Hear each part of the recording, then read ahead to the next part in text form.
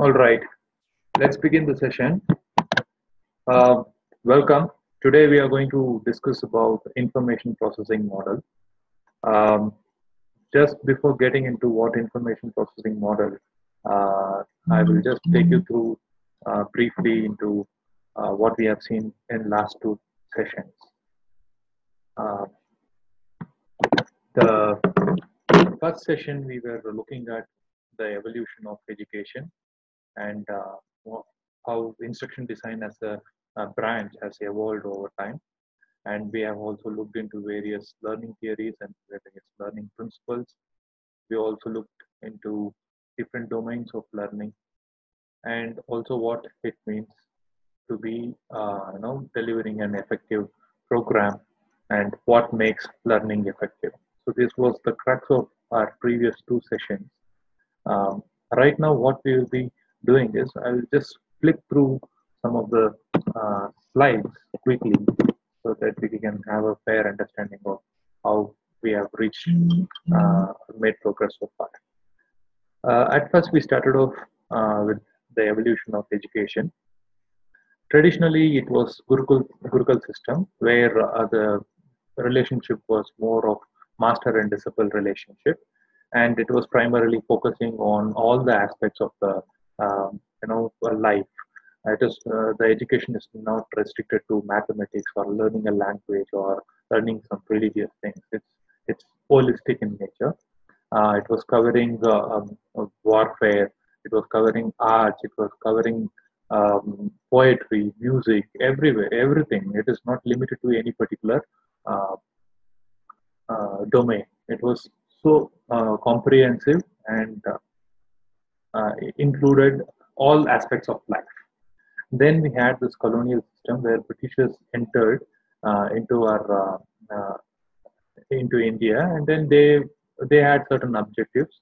They wanted us to learn how to read, how to write, and perform clerical jobs. So for that reason, we had colonial system of education where the focus was on 3R: reading, writing, and arithmetic. It was the first formal sort of education system that we had, and the teachers were assessed based on their conduct, how they conduct themselves with with the students, with their peers, how they are respected in the society. So things like that mattered. Then post post freedom, this colonial system came to an end, and we had our first pedagogical principles based curriculum where subject matter expertise gained a lot of popularity, and the weightage was given more on what is being taught than who is teaching and how he is teaching. Interpersonal skills also mattered a lot. The primary focus was on teacher. So it was about you as a teacher, what can you offer and how you are conducting yourself in terms of interpersonal relationship and things like that. Then we moved further, which is into this 21st century where all this technological advancement has come, where we live in a multicultural society, where each and every individual is looking to construct meaning, and the learning is not a passive activity, rather it is an active process where student and teacher interact, involve, engage, and share their views, discuss, debate, and learn. So the focus has changed from teacher centric to learner centric. That's a kind of transformation that has happened um, in last 200 to 300 years. See, from Gurukul system to Google, that's how we have progressed. Um, I hope you guys are following. If there is any question, you can just pass. And let me check if everybody is following it. Yeah, just give me a minute.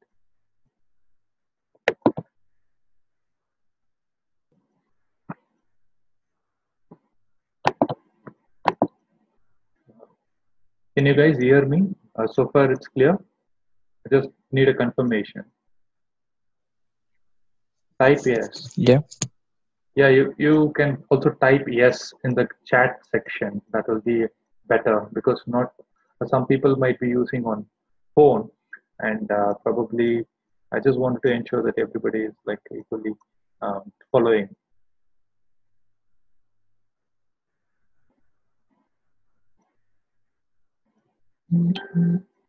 Great. So Dilipan is responding on chat. Um,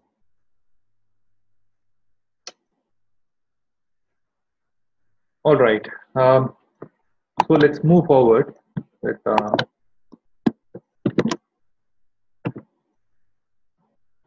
So this is how the education system has evolved. Now we will be looking at how instruction design as a branch or as a science has evolved. We also discussed on session one how World War II being the biggest reason for instruction design to come into existence, where the primary focus was to give the war men some sort of instruction, and they will have to go and execute it without asking any second questions. So that's how the need for instruction evolved. It was supported by many experts like B.F. Skinner, Benjamin Bloom, uh, Robert Gagne, and Robert Glasser. So many people have contributed for the development or complete transformation of how instruction design has evolved and what it is today. It has reached because of so many people contributing to this one particular stream. Um, so that we have discussed in detail in the last session. Moving forward, we also saw how various learning theories have evolved and who contributed for what, starting from Ivan Pavlov kind of performing classical conditioning as early as 1890s, and then establishing founder behaviorism as a mainstream of academics by John B. Watson, then later promoted by uh, uh, Ludwig von Betlem. He came up with this general management system. He started developing it in 1940s, but it got its final shape in 1968. Then by B.F. Skinner, who came up with this classical, operant conditioning theory, um, where plenty of dimensions about behaviorism were revealed, and how the individual learn was discussed at a at a very higher level of science, and the psychological aspect of behaviorism took great shape. Then we also had Benjamin Bloom, who came and gave us the three domains of learning. Benjamin Bloom contributed in a way that learning can also be made a systematic, uh, you know, medium, and you can. There are three domains: affective, cognitive, and psychomotor. And he was the one who defined how training can be given in a systematic way. So he was the one who formalized the systematic approach towards training. Then later, Robert Major gave this learning objectives. So you need to have certain learning objectives, and arriving at the learning objective, writing learning as objective, and writing assessments are critical part, which was given by Robert Major. And then Glasser also said that it is also important to notice what is their entry level behavior and what is their post training behavior, and then what if there is any change, that's the effectiveness, the impact. And Robert Gagne is being can be considered as the greatest. One second. Um, hi, hi, Amy. I can see. Yes. Can you hear me? Okay, great. So I am just giving a brief about what we have seen so far. Uh, so what we had these conditions of learning. What are the conditions under which learning happens effectively, and what are the factors one has to consider in order to ensure that the training is happening the expected pace, and delivering us the desired results. It was also Malcolm Knowles who came up with this andragogy, where he came up with the idea that the way children learn and the way adults learn are totally different phenomena, and we need to uh, design our training for adults in a different way than we design our training for the children.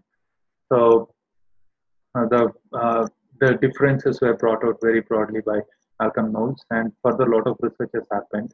And we also had Albert Bandura who contributed with this social learning theory, where we all learn from observing the society around, from the belief system that under which we were brought up, as the childhood messages that we were taught. Everything affects our learning experiences. What Albert Bandura was um, pronouncing very hard.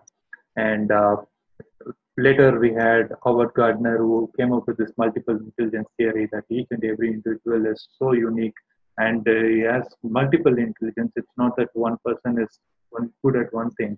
He can be good at many other things at different degrees.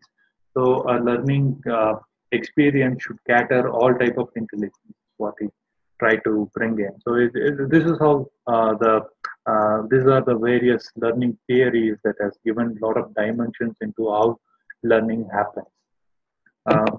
Moving forward, we can classify all the learning theories into three broad classes. One is behaviorism, second is social learning theory, and the third one is cognitivism.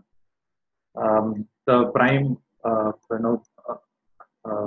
the key theories in behaviorism is classical conditioning and operational conditioning.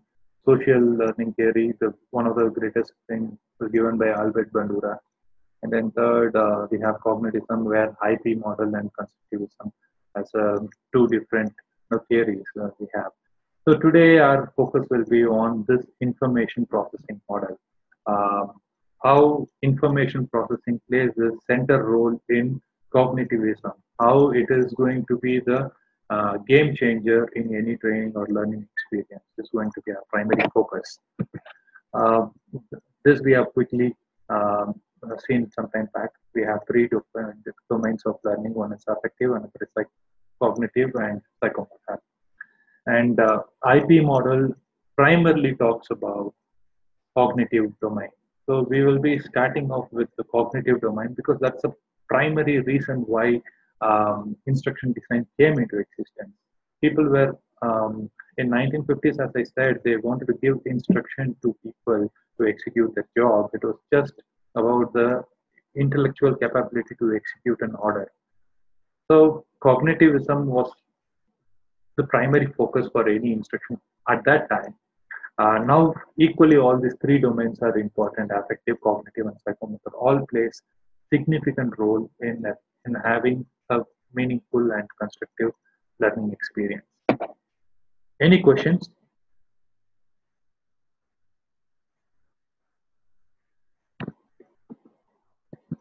Oh, great.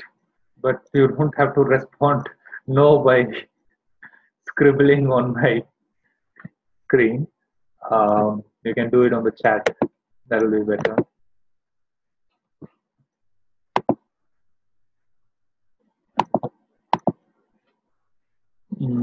All right. Let's move forward. We also saw what makes an effective learning. There are three aspects to it. The first one is defining a very well described, defined learning objectives. It has to capture precisely what is the learning expectation, what is the training problem, and addressing that training problem in a systematic way results in formidable and clear and short learning objectives, which is easy to understand. And not only that is one aspect. First, you have learning objectives clearly defined. Then, what is your next step? How do you design? How do you develop those learning objectives into a real-time final output, which will be the facilitator for which will facilitate the learning experience. So you should have a strong methodology. You should have a strong strategy, and having so that is another wing of effective learning. One is that you have a strong objective, and then you have a strong methodology. But having these two alone is not sufficient.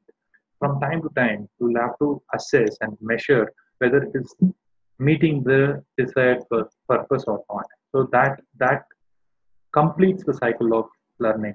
If the assessment fails, then you'll have to do the iteration again and again You'll have to ensure that it goes on it goes on multiple revision so that the learning matures and it becomes an effective learning over period of time. Then we also saw what is ADDIE model and different phases of ADDIE model we have discussed. We spent about one whole session on ADDIE model, what is analysis stage and what is design stage, development, implement, and evaluation. Each stage has its own significance, and we discussed how we do it in real time in our last session. For some of you who have missed it, I can share the document after this webinar gets completed. For now, I can just give you an insight. Analysis mode phase consists of you analyzing the training problem and what is the expectations of management, what is the learner's expectation, what are the challenges, and what are the mindset, you understanding the mindset of the audience. Everything comes into the analysis phase. Then design, so from that analysis phase, what you also do is you arrive at what is the expectations from the management, what are the expectations from the people, and then you collaborate, develop strong expectations. The final output of analysis phase is learning objectives. So for your training program, what is the learning objective comes out of this analysis phase. Once you have this learning objectives, the next phase is to design. What are the tools and techniques that you are going to do? You are just going to map everything theoretically. It is the blueprint. The outcome of this design stage is going to be the blueprint for your training program. It will have what activities you are going to do, how you are going to address a particular challenge, what are the techniques that you are going to adopt, how you are going to measure it. Everything comes under design stage. Then you have this development stage where you start building and making everything that was in the blueprint to come into existence as an activity or as a PPT, as a workbook, anything that you have come up as an abstract form in the design phase get materialized in the development stage. So once you have developed, it cannot be perfect at first place.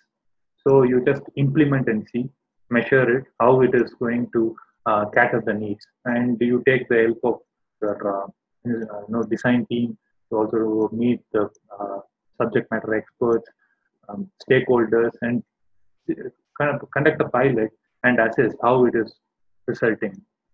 Then you have this evaluation. If it is not meeting up the purpose, then you do it, you repeat it. So that's how the process matures. I think, are you guys clear?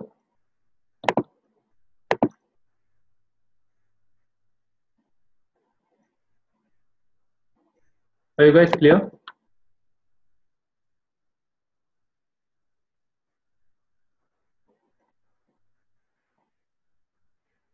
Just let me see if I can, remove some control, disable participant annotation. Yeah, now they cannot write anything on the screen, but you guys can respond in the chat section. So, are you guys clear so far? You have any questions?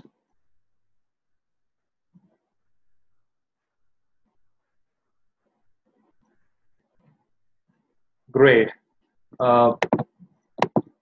Now let's get into the main theme, information processing model.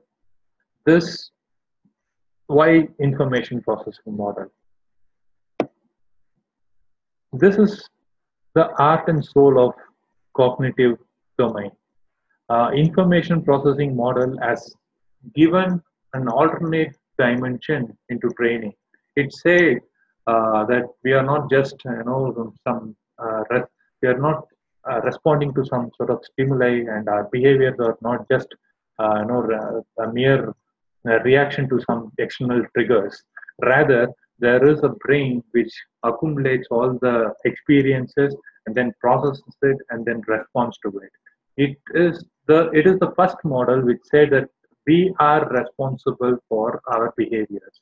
It brought in a lot of connect It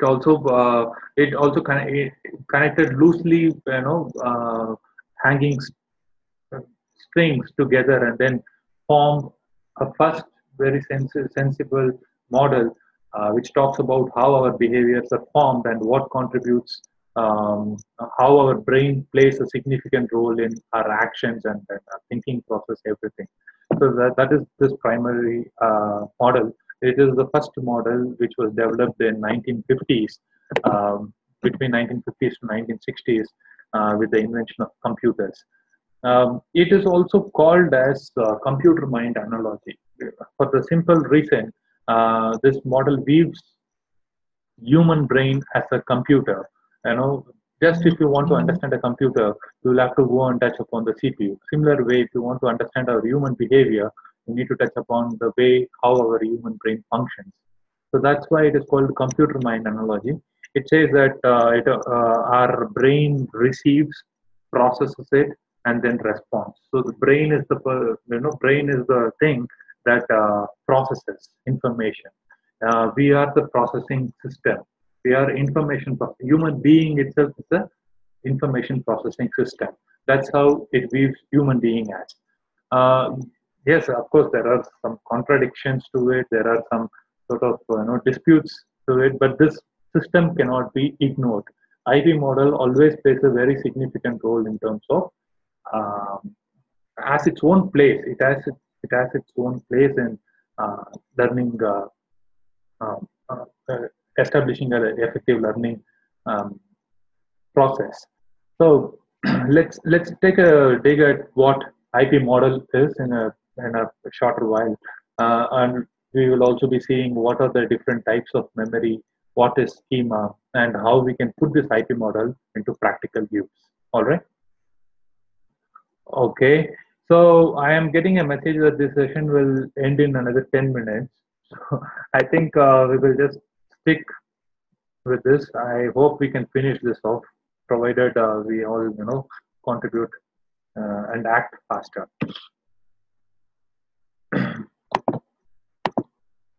So the basic assumptions of IP model is that it assumes everything that we we process, is a series of processing system. We have attention, we have perception, and we have short-term memory, and several other things. These all integrate together, and then we learn, or we process the information from the environment in a particular fashion. Is what is one assumption. Second is that uh, uh, any new information that we receive can be accommodated or altered, or it can change or replace the already existing information in order to accommodate the new information. Third thing is that uh, um, so there is a cognitive performance. You have to establish a cognitive performance and define what is the expected result, and your processes and structures are going to cater that cognitive performance requirement. Then, IP model is similar to that of our computer. These are some of the assumptions. There are many assumptions, and these are some of the uh, primary four objectives assumptions that you can say. So this is the IP model. It says that there are three types of memory. One is that we have sensory memory, then we have working memory and long-term memory. The purpose of sensory memory is to receive the signals from the outside world, the smell that we get, or the taste that we feel, the touch, everything is all our five senses basically has its own set of memory span. It ranges from 3 to 7 seconds.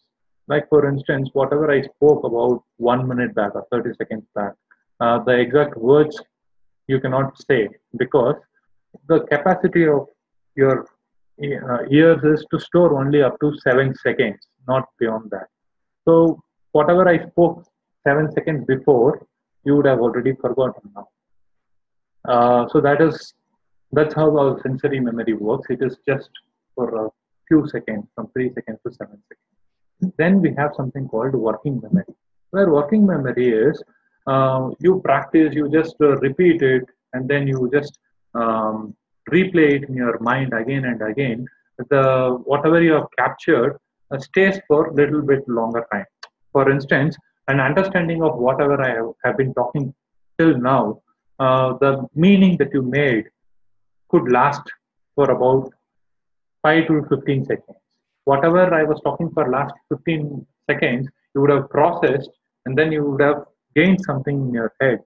Um, but that also keeps moving away. The working memory is also limited. Uh, so whatever information I give, you receive it from your sensory memory. You just process it.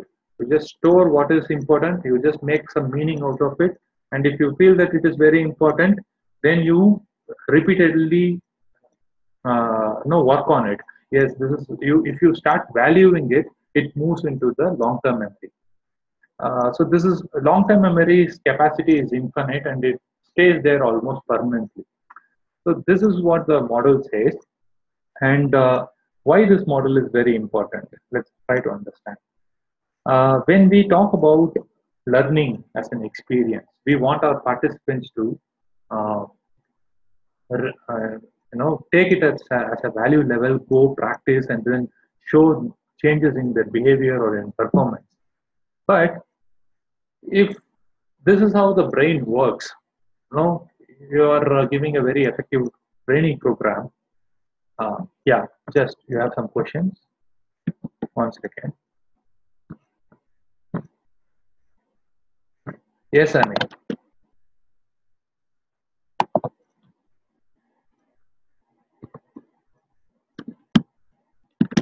What's your question?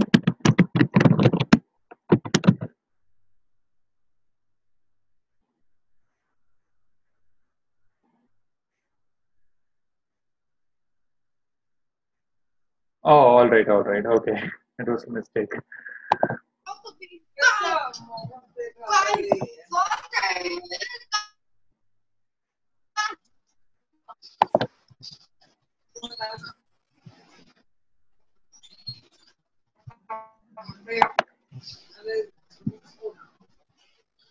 Uh, I think some.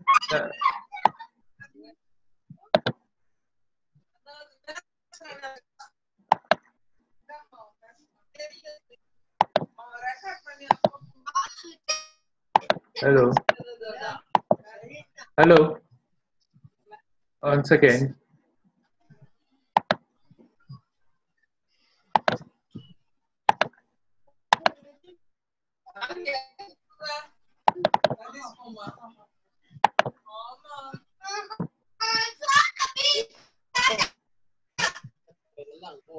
I think we have some.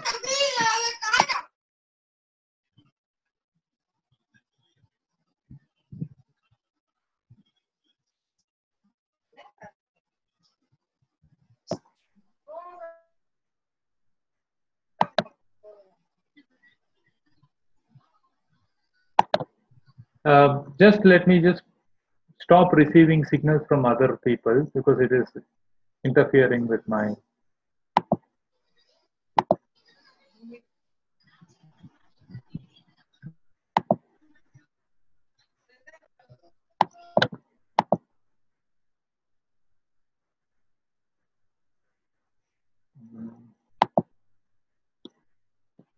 Yeah, I think now it's fine.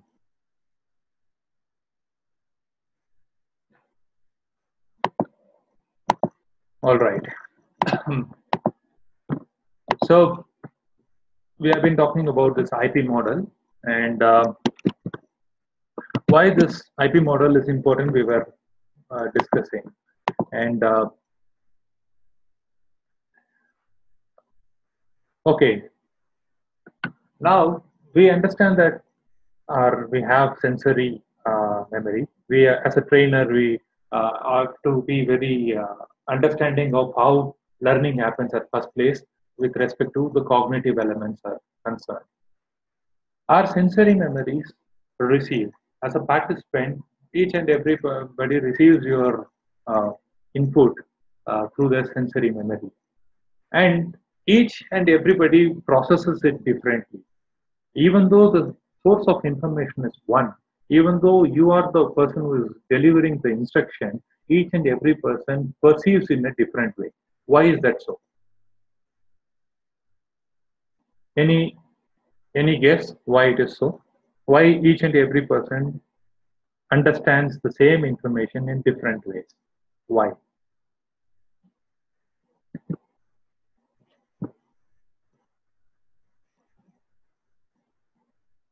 All right.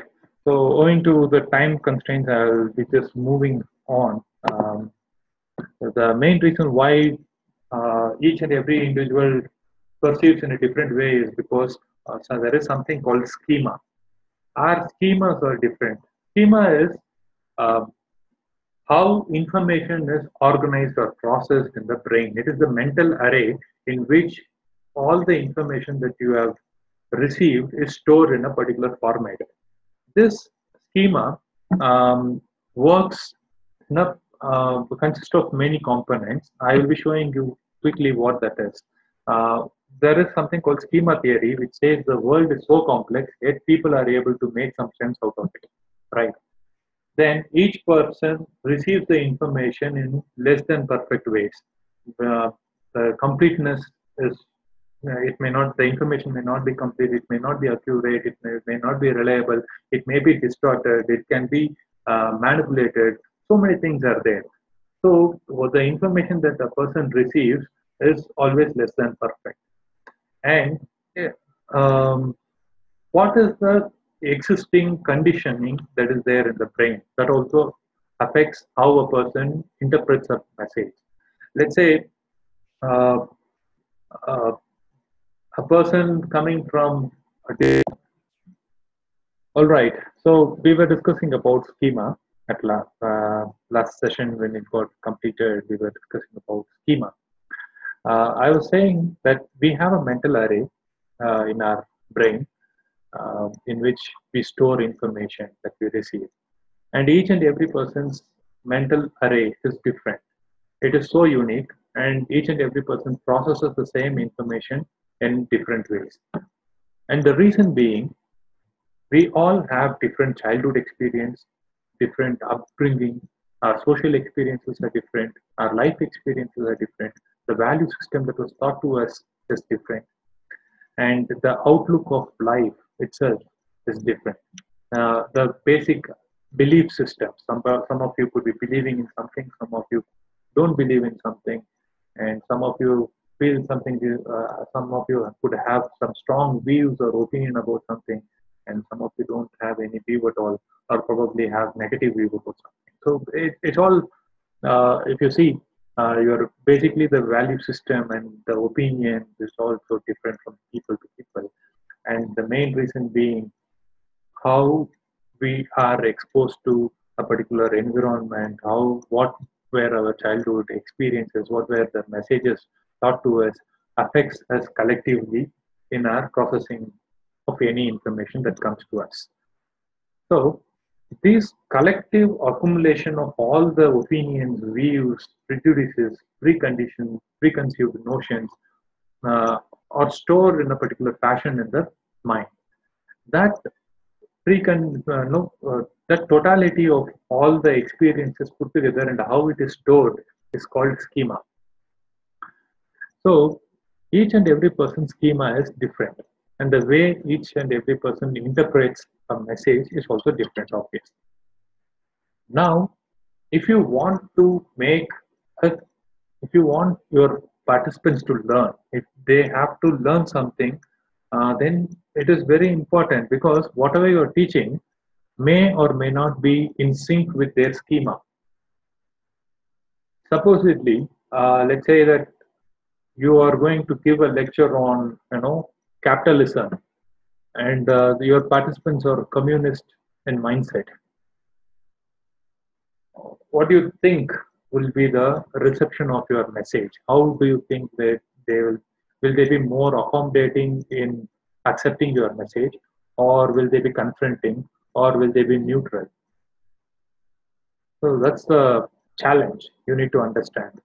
So the place, the environment, everything about them determines whether a particular message will be received or will be ignored. So audience schema is very, very important for us to understand. Schema is a very broad topic and it is a science in itself. And I will not be doing a justice if I have to say this is all about schema. It's a it's a big science by itself. You need to get into that, and there is a very quick article written in 1983 by one of the famous person. He's an American politician, political expert. He has written on schema for the first time in 1983. I'll be sharing that article with you after this session, which will give a broad insight into how the schema theory has evolved and what is its role in information processing system. Um, so moving forward, these are the components that I was telling. So perception, how as an individual you receive a given information is perception. Assumption is something you derive out of logic or you feel that probably this is why things are happening this way, your own assumption. It's not something biased, it's a natural tendency for brain to assume things. So assumptions. Preconceived notion is that a strong opinion formed because of the environment or your experience, and it is a biased belief. And belief is what you have been taught all through your life by probably by your parents, by your teachers, or by the social upbringing. Everything adds us adds how in what we believe.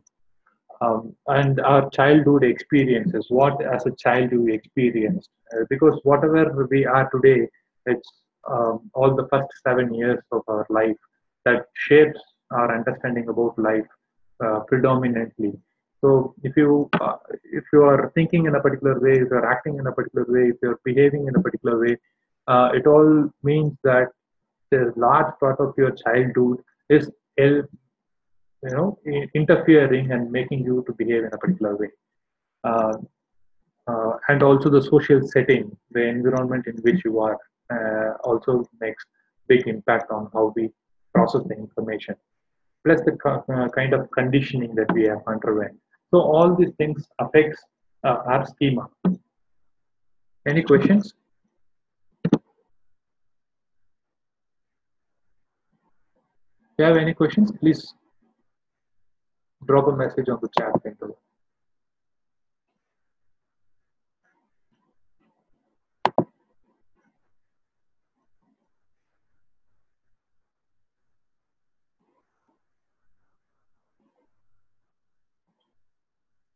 All right. I think we can move forward. So this is the slide which we were discussing and components. Now let's put things back into perspective. Let's see how we can put this IP model into action. How we can reap some benefits out of this model. I said for effective learning experience, there are three wings that contribute. One is learning objective, then methodology and strategy that we are employing in order to convert those learning objectives into a physical content or training program. And then how we assess the effectiveness of it is also one of the factors which uh, sums up to effective learning. So these three wings play a very significant role, which you have already seen. And now it is your creativity as a content developer or as a trainer to put our learn whatever we have learned from this IP model into uh, action. Let's say if it is about learning objectives, what do you think we should be doing? How can we write learning objectives? Simple things we need to consider.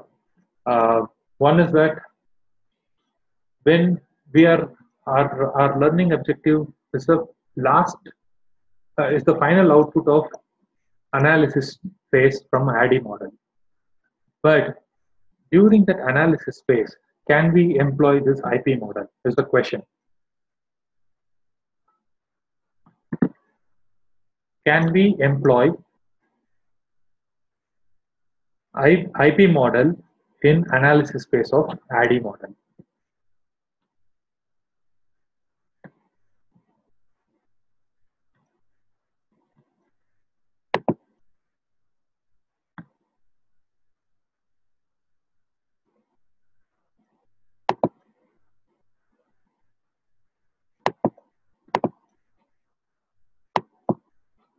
All right.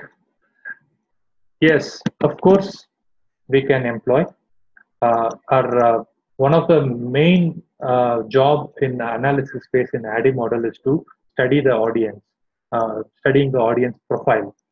So while studying their audience profile, you might be thinking what is their age and what is the working challenges in that work environment, what is the manager feedback, everything you will be considering. But have we considered what are the schemas of our audience? What is the general perception about this particular topic on which you are going to train? Are you capturing the schema of your audience? Is a question that we need to think about. Uh, Say, for instance, you are going to train on, let's say, taking initiatives.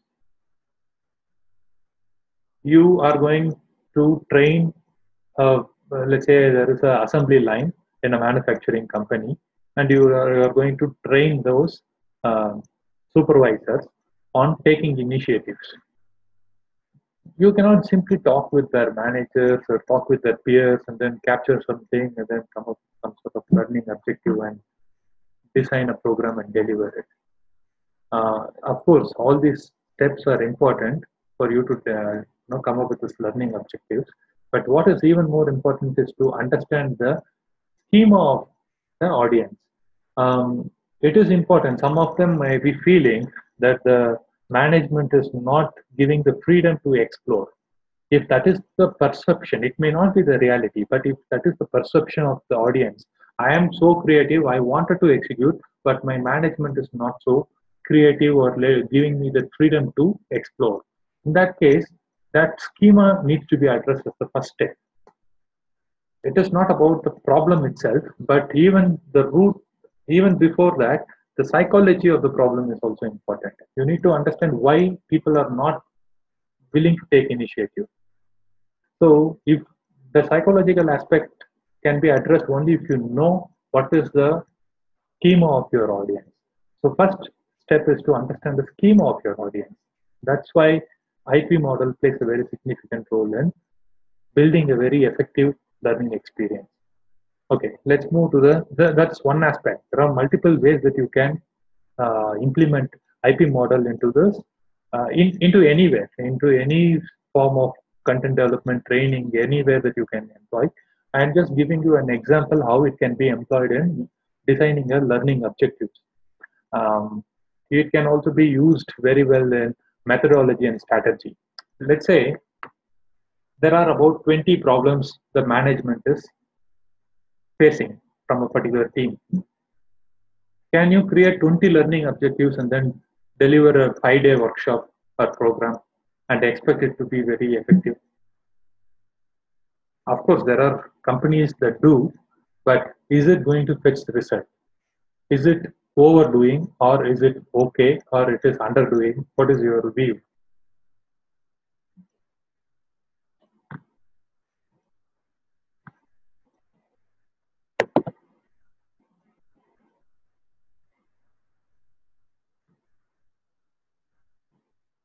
Of course, if we just go back a few slides before, let me just take it here.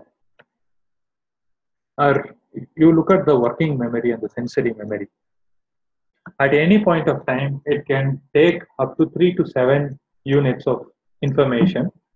Or if it is in the working memory, it can take up to 9 information. So 9 information is the maximum that it can take at any point of time. In a single day, if you are taking 4 different themes and you are delivering a training program on 4 different themes, it is perfectly all right. Because there are not too many themes that are covered, and our brain can build upon the existing knowledge, and further additionally you are building it over that, which becomes much easier. Whereas if you are coming up with totally new things, new concepts in a single day, and if your objectives are more than four, let's say that you are coming up with 8 or 9 objectives, by the end of the day, the program might have been excellent. You would have delivered the best way, and your audience would have also enjoyed each and every session or the segment of it.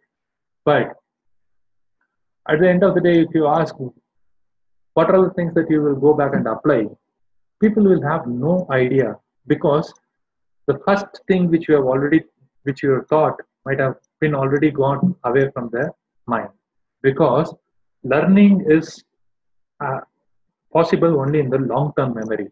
If you want something to be retained or to be practiced, to be taken it as a value level, and kept it for long throughout the life, then you will have to ensure that your audience is taking it from their working memory to the long term memory. So you will have to repeat it umpteen number of times, ask them to perform some activities, engage them in so many ways on a particular theme itself, so that the learning happens from working memory to the long-term memory.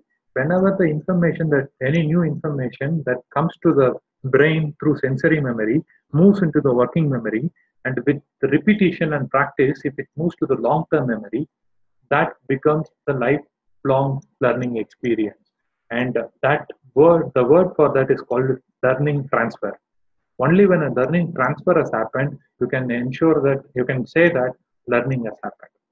The movement of new information from the working memory to the long-term memory is very important in order to create a meaningful learning experience.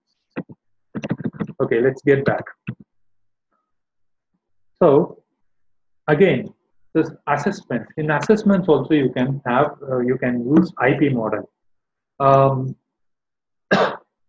let's say that you are delivering a session for about half a day, and for 3-4 hours you have talked. At the end of the session you are giving a form asking him choose the best answer, then you are giving some 10 questions.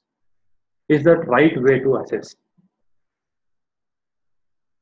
That could be one of the way that you can assess, but it cannot be the only way. From time to time, assessment can be of multiple methods. You can also engage them in a debate and see their understanding. You can ask them to take side and see how they are, how they have understood the subject. That is one way to ensure that they have learned. Second thing is that you can also ask them to share how they are going to implement this lesson in their work environment or in their life, to see their application side of their learning. So there are multiple ways that you can engage, and assessment is not the last step. It is a continuous step, and it has to be there at each and every stage. Uh, so it plays a very significant role. This IP model can be used at various stages depending upon your creativity.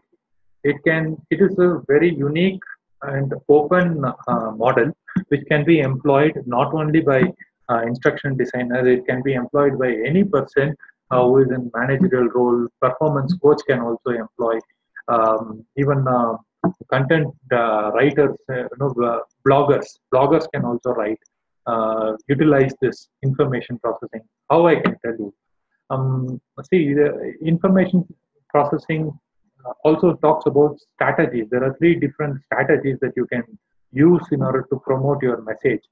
Some of the posts that you go to Facebook, you see some of the posts are going viral, and anything that you write may get some about 10 or 12 likes, or probably 15 or 20 likes. Whereas somebody writes and then it becomes immediately some sort of sensation, thousands and thousands of people following. What is that they do? There is a big research behind blogging, and if you see what is the research behind blogging, you will see that IP model stands there. It says that the title has to be very captivating. It has to have an element of pull. It can be positive or it can be negative, but it has to be catchy. So there are certain strategies, and invariably anywhere in this social media era, you will find IP model and all the learning theories being blended and exploited for monetization purpose. It is there in each and every post that you are seeing that is going viral. So IP model is just a general platform. It's a common model. It can be exploited by utilized is the better word, but people, marketing people, most likely love this word exploiting that resource.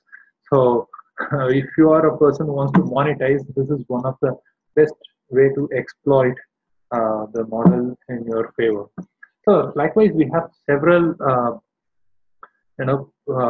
means and methods where you can reap the benefits of IP model. Um, See, in the second session, I think we have seen this cone of learning. If we just read something, if we ask our learners to read, they just retain only 10% of what they have read 2 weeks after the session. If they are hearing it from you, then they can retain about 20%. If they see something that you're showing them some video or showing them some sort of role play, or say showing them some sort of model, then they can retain about 30%. If they are asking, if you are asking them to watch a movie or looking at an exhibit and all these things, about 50% they can retain. If they are asked to participate in a discussion debate, then they can retain about 70%. But if we combine all this reading, reading, doing, and then experience all put together, then about 90% can be retained. Why is this so important? So uh, one is that this cone of learning helps us understand what are all the elements that needs to be captured in a session. How if you are planning to conduct a session, then it should have all these elements as one of the key takeaway. Second thing is you cannot give too many number of things also. Um, Say you conduct one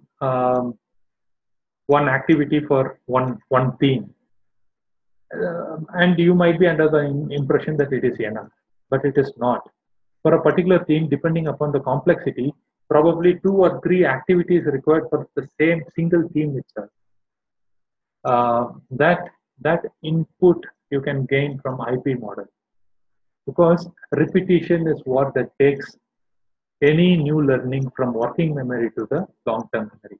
If you want your information to be retained for the over the longer time, then repetition is important. It is not only about creating an activity, but how often you are repeating the lesson throughout. One example I can give you. Today we are doing this third session. When I did the first session, I did a recap. When I started the second session, I started with the first session recap and then brought in. Today also I started off with the session, first session and second session we discussed, and then we entered into the third session. Why? Because if we are building on the existing knowledge, the learning becomes easier. That's how you need to build. Yeah, the more and more information that was already discussed is being given again and again, your retention enhances multiple times. So these are some of the ways, and let's come to the last stage, putting things into perspective. So during TNA, you can capture audience schema, then writing learning objectives qualitatively and quantitatively. How many number of objectives are required, and what is the quality behind those learning objectives also matters. And then you need to understand any new learning happens by adding on to the existing knowledge or altering the existing knowledge or replacing the existing knowledge. Learning can happen only by three of these things. So this is one takeaway. And then only when the transfer has happened from the working memory to the long-term memory, we can say that the learning has happened in its truest sense.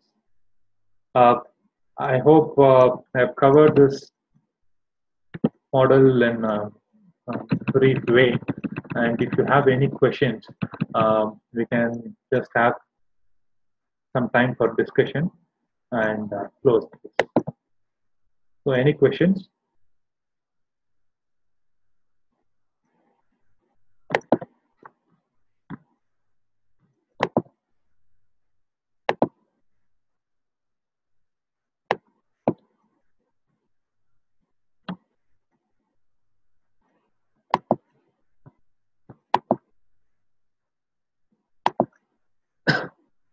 Any questions?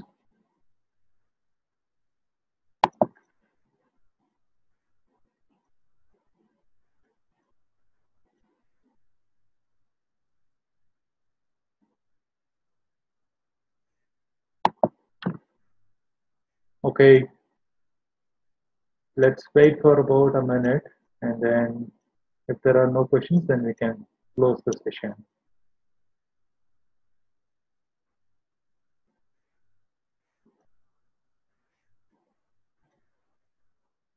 Uh, Also, I just wanted to understand how was this session and your feedback. It will be good insight for me to relook into how to better this program next time. And any suggestions or feedbacks, I deeply welcome your views.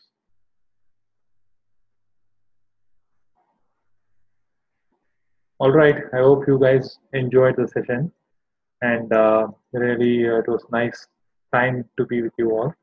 Thanks a lot for taking out some time in joining our learning experience. So hope to catch you all up with some other topic next time. And, have a very great evening. Goodbye. Thank you.